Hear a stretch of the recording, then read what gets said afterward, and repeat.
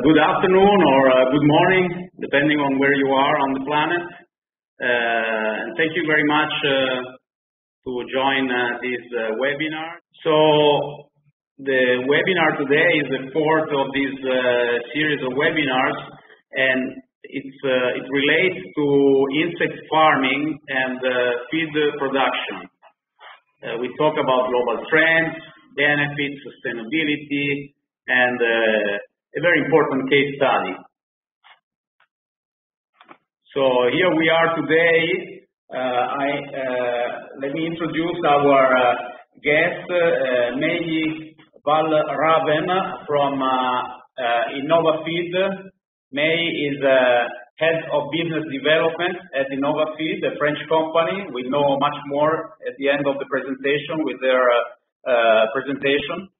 And here with me is our outreach manager for the areas of France, German-speaking countries, and Asia, Massimo Bardella, who has been the liaison between Friend of the Sea, Friend of the Earth, and InnovaFeed. And I am director of the World Sustainability Organization and of the two projects, Friend of the Sea and Friend of the Earth. Friend of the Sea is a project focused on certification of products from sustainable fisheries and aquaculture, while Friend of the Sea certifies products from sustainable agriculture and farming. Over 1,000 companies around the globe have products certified Friend of the Sea or Friend of the Earth. Let's start with an outlook on insect conservation status. And unfortunately, the news coming to us on from this recent study of 2019 are not so positive. Actually, are quite negative. In fact, a good part of the insect families that we know have been reduced in their populations up to and more than 50%. So this is a very important issue. In fact, we all know that insects are very important in the food chain for all other animals, birds, reptiles, and in the end also humans. So Friend of the Sea and Friend of the Earth in particular have developed in the past years a conservation project to try and save Italian endangered butterflies, and this basically consisted in ex situ reproduction of endangered butterflies to be then introduced in controlled areas, parks and reserves. And this has involved also citizen science with citizens carrying out a census of Italian butterflies. We would really love to develop further this project, and we are looking for sponsors and companies to support the project in the future. But let's get down to the focus of today's presentation, and let's analyze together some data regarding the global edible insect market, its size and trends, applications and uses.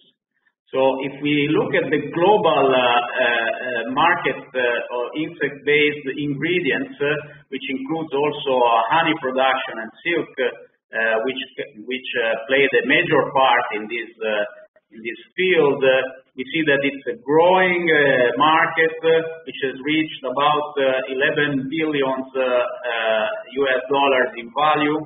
And more specifically today, we will look at the two fields which are circled here on the slide. So the production of protein for human consumption and the animal feed market. And something curious, apparently, also the part of the global population, those 5 billion people who normally don't eat insects, involuntarily over the year eat up to 1 kilogram of insects. These are found either on some of the food we eat or we just eat them casually. But as we all know, there are some countries and some continents, in particular Asia, Africa, and South America, and Latin America in general, where several countries normally eat insects, as you can see from this image. And up to 2 billion people consume insects regularly in their life. And here you can see some of the major families of insects which are consumed. The major one, the one that plays a major role, is the beetles family, then caterpillars, bees, wasps, and ants. About 1,900 species are eaten worldwide. And the attitudes of consumers globally towards eating insects and their health impact are diverse, but obviously there is a good part which hasn't yet experienced eating insects, and in some cases people have a positive attitude. So this means that with appropriate communication in regard in the future, it is possible that the consumers will have a positive attitude toward eating insects. In this regard, I would like to propose to you a poll that we have prepared, a question that you can answer to, and I'll start it right now. And the question is, have you ever eaten insects or products from farm insects? Feel free to answer during the presentation.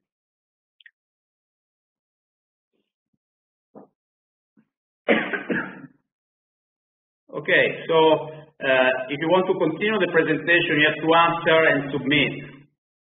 Okay, so now we proceed, and let me just, sorry, I have some technical problems. Okay, I'll have to close this and open up again. Here we are. So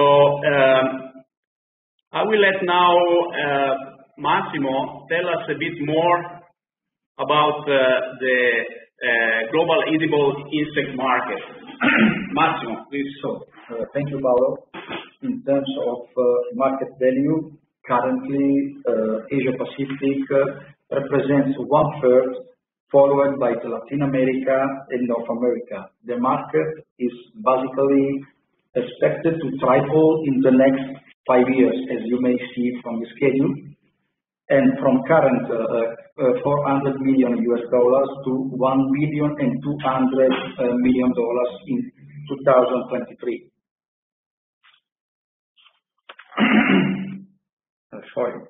Major categories of edible insects products are, in order of importance, flour, protein bars, and snacks, as you may see.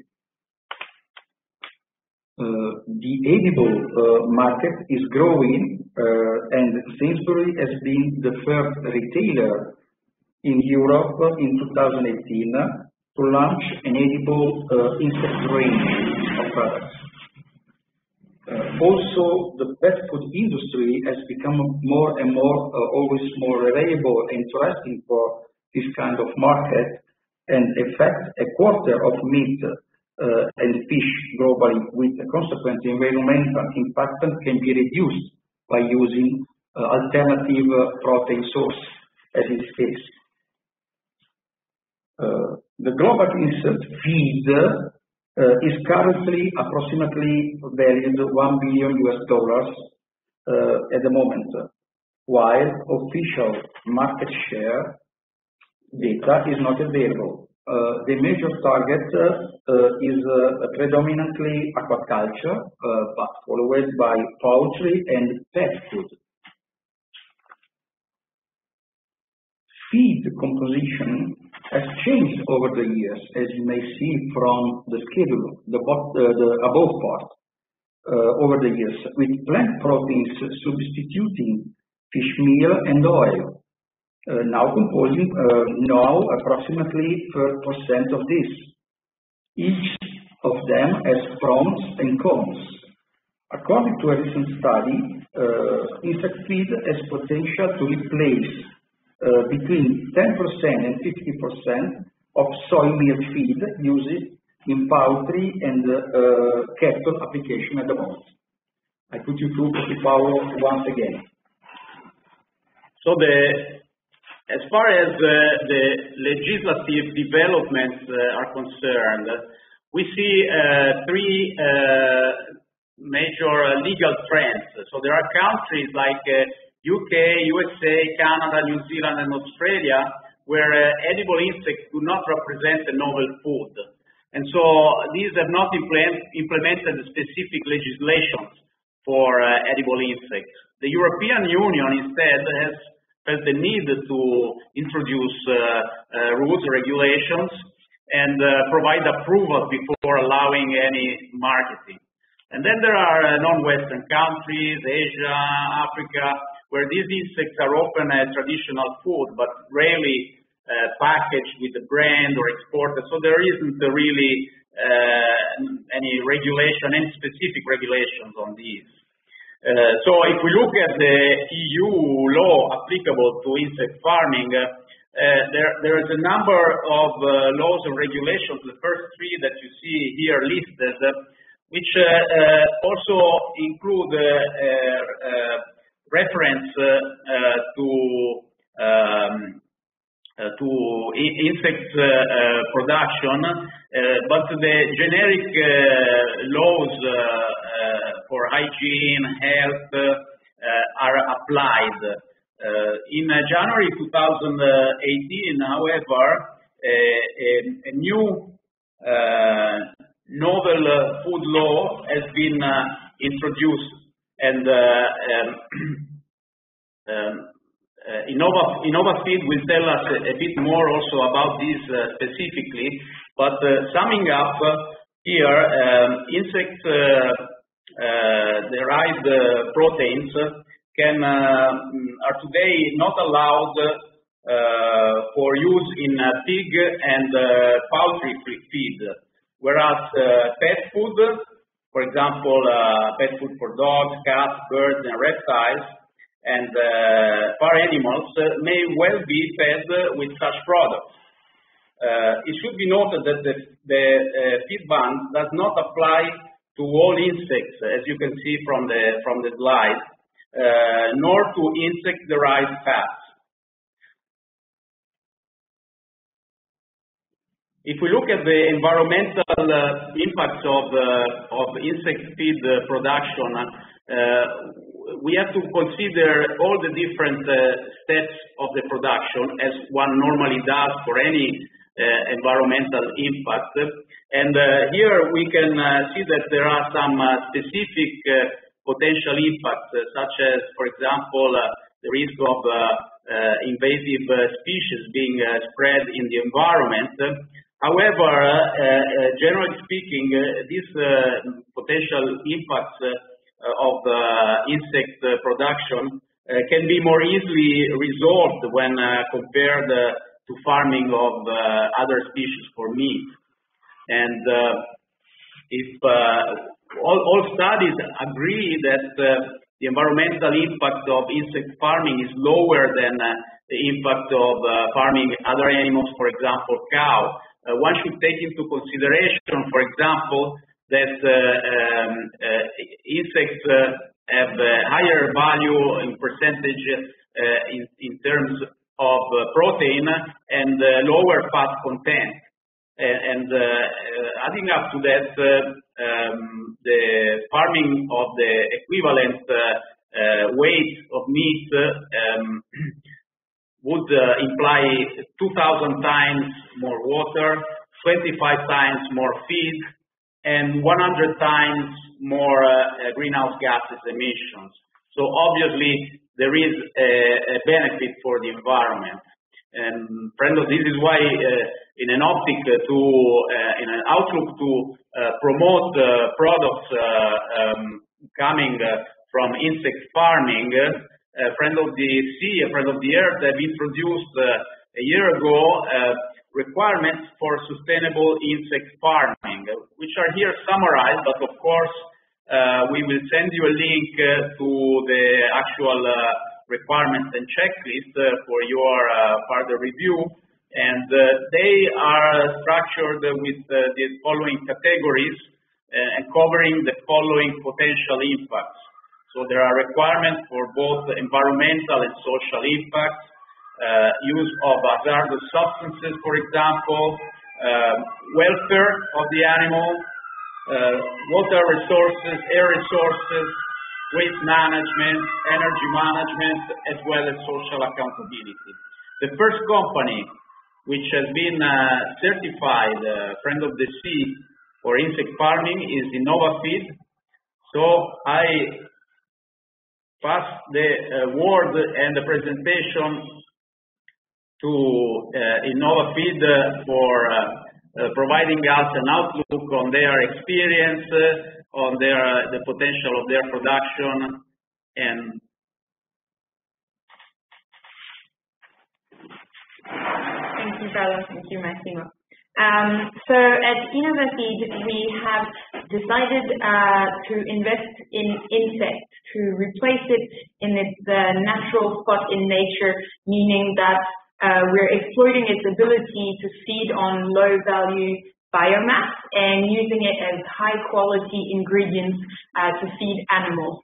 So in nature, a lot of small animals like piglets, poultry, even fish feed on insects, and we've decided to deploy a new industry to create those novel ingredients. So at InnovaFeed, we actually cover several steps of the value chain. We formulate the seeds for the insects ourselves. We cover the breeding, the reproduction of the insects, as well as the final transformation into two types of products. Firstly, a protein made of the insect, as well as a oil made of the insect, which we commercialize for aquaculture as well as agricultural and to some extent on the pet food market. We have decided to focus most of our efforts on aquaculture because due to the tremendous growth of this sector in the past couple of years, a new challenge has emerged, which is the supply of high quality proteins to feed fish. And like a lot of other animals that are traditionally farmed, fish are carnivorous. And as a result, they need high quality protein.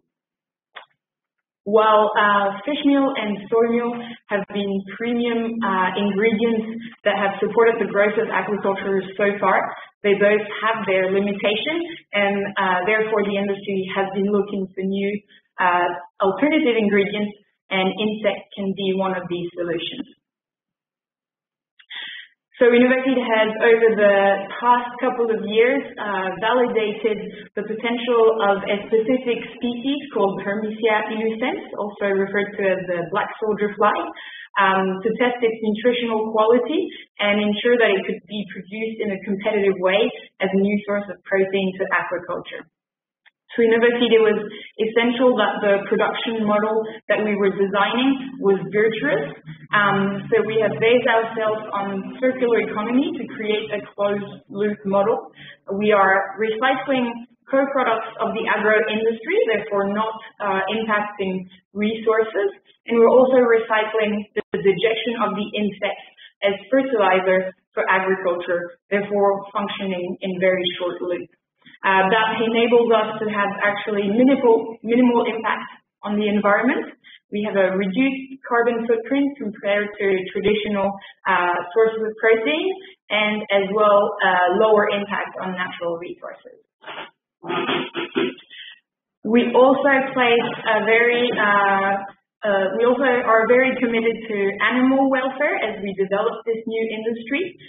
While there is very little scientific evidence about insects experiencing any kind of pain or suffering, we at InnovaFeed apply the precautionary principle. just in case they do. And we have based our approach on Bramble's 5 freedoms for animals, which basically makes sure that our insects are free from hunger and thirst, they're free from discomfort, they're free from injuries, pain and disease, free from fear and distress, as well as free to express their natural behavior. We have 3 commitments. The first one is to ensure that our insects feel at home and we have the optimal environmental conditions that mimic their natural environment. We make sure that we look after the health and well-being of our insects through the highest quality of feed, as well as making sure they are not exposed to diseases. And finally, we do everything to provide them a stress-free life, and that comes through minimizing the human interactions, as well as ensuring that the methods we use to harvest them limit the potential suffering of our larvae. We commercialize 3 products from our insect rearing activity. 2 products come from the larvae, so that's the protein part, which we use for agriculture, as well as the oil part, which we commercialize for both piglets and poultry, thanks to its antimicrobial properties. And then finally, we also commercialize the byproducts, which are the digestion of the insects as an organic fertilizer, mainly for organic crops. So Paolo talked a little bit about the benefits of using insects. We strongly believe that the protein that we produce has benefits across 3 axes. So first of all, it's a very high quality ingredient for fishes, thanks to its high protein content, which has been validated through trials both in R&D stations and at commercial scale.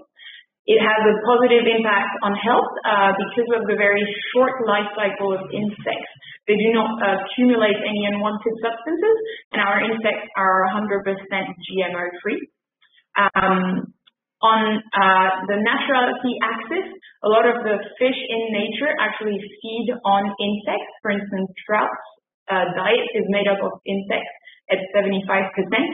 And then finally, we believe there's a strong sustainability benefit, which is enabled by our local production and circular economy model, but also because we're replacing other raw materials and therefore limiting the impact on resources. There's also benefits on the end products. So we've been working both with third-party laboratories as well as with chefs to assess the quality on the flesh of the fish. And we have found that on trout, the feed, including insect meal, enabled a deeper pigmentation of the fillets as well as a more firm and juicier texture, which were both positive aspects for end consumers. And chefs tend to very much appreciate working with fish that has been fed with insects. In France, we have launched last year a very special partnership with Auchan Retail, where we actually feed their trout with a diet including insect meal. This partnership has enabled us to work with different actors of the value chain, which were pioneers in this initiative. I highly encourage you to go find out more about this initiative on our website, nsect.com, where we explain all of the details. And you can find in the stores, thanks to the label, the trout that have been fed with insects. This was a world's first. It had never been done before, so we were very proud of this initiative. Currently, Innovative operates a pilot plant in the north of France. This pilot plant is state-of-the-art in terms of zoo technical and industrial know-how. It is also energy optimized and zero waste. And it was extremely important for us to ensure the highest quality, safety, and ethical standards from the very beginning. This is why we partnered with Friends of the Sea and Friends of the Earth, which we got certified last year, because as an infant industry, we want to, from the very start, adhere to the very highest standards. As a matter of fact, we are already extended our capacity. We are in the process of building a second plant, which will have a much larger capacity and will be built in industrial symbiosis with a partner, Tereos, which is a starch producer. By co-locating our next factory with this starch factory, we can actually use their co-products directly to feed our insects and therefore optimize logistical costs as well as optimize synergies and therefore have the best possible impact on the environment, avoiding up to 25,000 tons of CO2 per year, which is the equivalent of removing 40,000 cars off the road. But our plans will not stop there. In order to meet the needs of aquaculture and the other industries that were mentioned by Massimo, we have the plan to extend quite rapidly.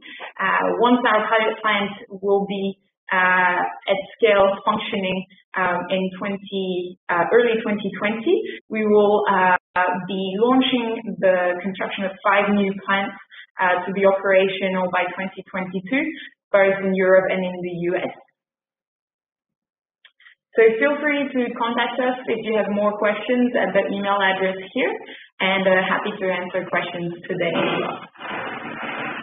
Well, thank you very much, May, and thank you all for listening. Let's see if there are some questions out there. I see the red dot, and William asked a question for May. Do you have a regulatory or accreditation system for the residual frass? May, that's for you. Sure. So frass, as other animal dejections, can be used as an organic fertilizer. So we have to abide by the same regulation. Because it is a new raw material, the European Commission has encouraged different countries to set hygienization methods. So in France, we actually have to compost our frass before we can use it. But the regulations are still in the process of being made at the European level, so they are bound to evolve over time. So I see another question. I don't know if this is something you can answer, or it's a bit a strange question. No, so we are. Why is Innovative working with Barents in pet food industry? So we, as I mentioned, work with different end markets. We work mainly in aquaculture, but we also have a very successful collaboration with Barents on the pet food for feeding cats and dogs. Could you confirm, another question, could you confirm where insects could be used in Europe? So insects can, there are different regulations for different parts of the insect. So the insect protein can be used in aquaculture and in pet food. The insect fat can be used in aquaculture, pet food, as well as poultry and pig feed. And the live insects can also be used across all 4 markets.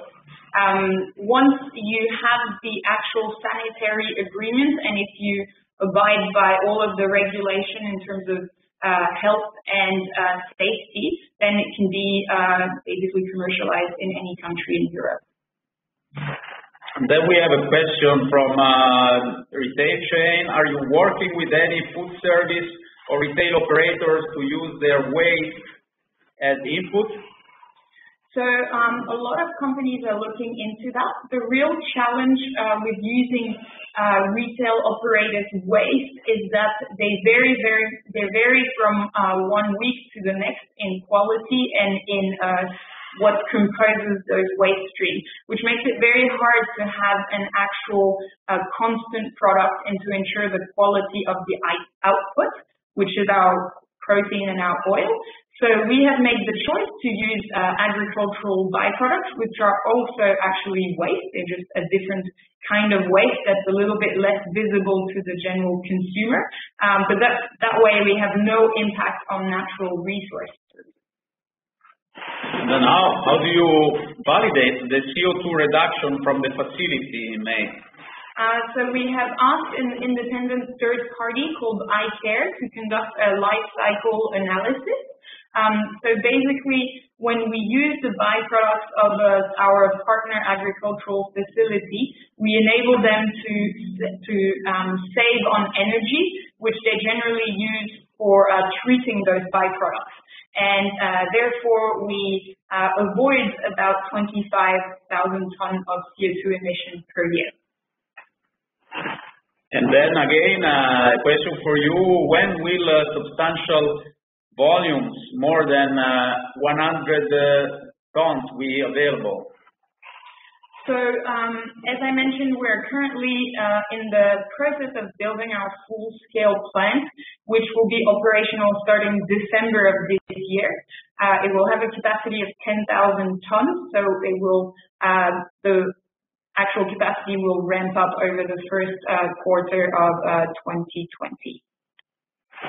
There's a more generic question about Africa, and can you please develop more on insect protein used in Africa, where over 300 million people are starving? Well, the data that we found are showing that, yes, Africa, in terms of diversity of insects which are consumed, eaten, has the highest diversity, and one of the highest number of countries which are actually eating insects. However, from the value statistics, it shows that, for example, compared with Asia, the actual production value is very low. So obviously, there isn't an organized insect farming industry, and it would be interesting also to hear from May if there is a possibility in the future to some kind of knowledge transfer in this area to support the development of the industry there too. What do you think, May? Yeah, so there's actually one of our competitors which is based in South Africa, which has launched a similar project.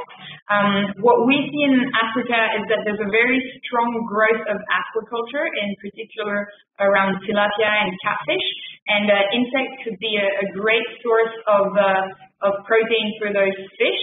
Enabling to reduce the reliance on fish meal, which currently has to be imported, and due to import tax as well as the currency volatility, often has a very high incidence on the cost of feeding fish in Africa. So we're looking at several projects in Africa as well to feed fish and help produce lower cost and higher quality fish in Africa.